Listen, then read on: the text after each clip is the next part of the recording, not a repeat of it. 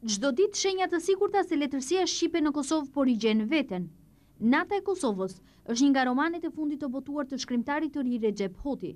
Parathënia romanit të shkruar e detajuar nga Ismail Kadare.